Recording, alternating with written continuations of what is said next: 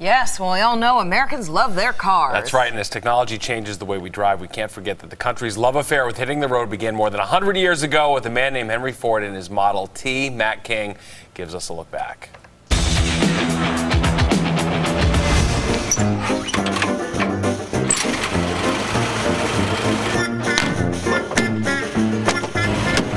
One sunny day in May, 4 New Jersey men gathered on a leafy street in Cranford to drive 4 vehicles built by the same manufacturer a combined 392 years ago.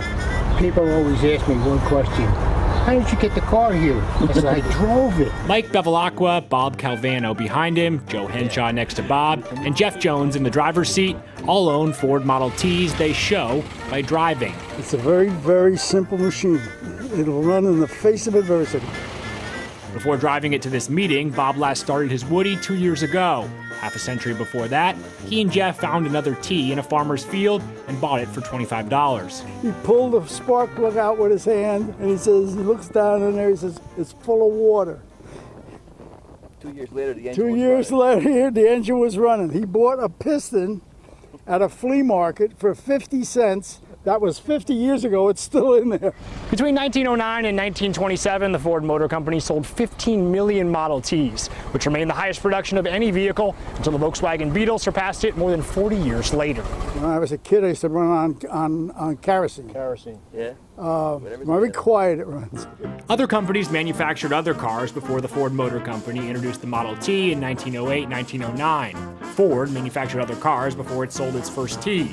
But the company's pioneering of the assembly line and that process's ability to remove the man from the manufacturing allowed Ford to sell this motor car for cheaper than any automobile before it.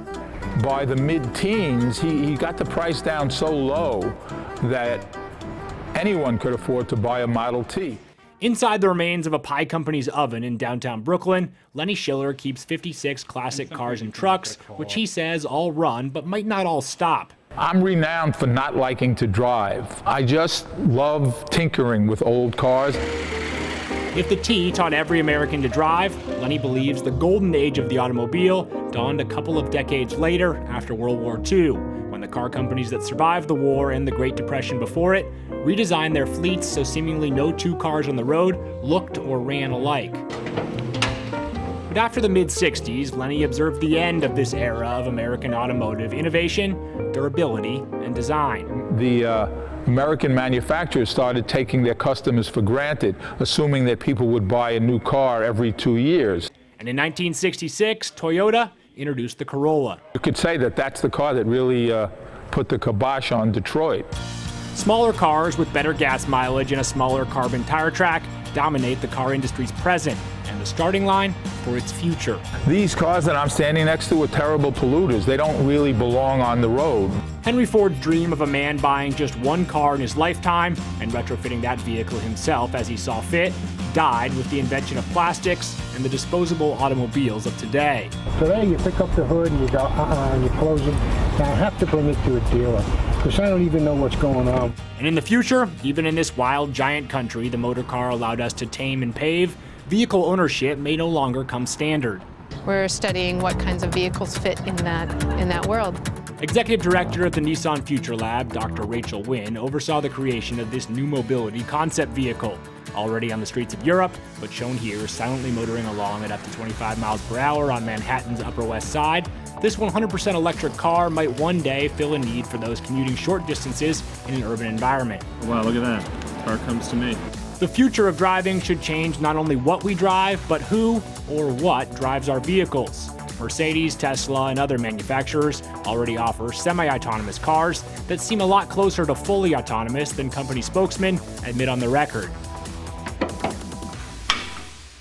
Lenny sees the time of sports cars like this 1953 Jaguar XK120 Super Sports Roadster nearing an end.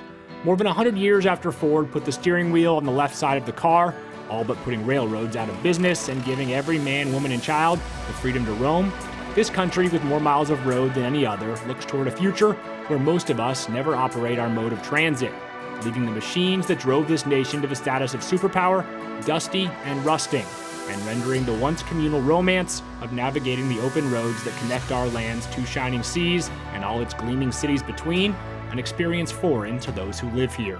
In downtown Brooklyn, I'm Matt King, Fox 5 News.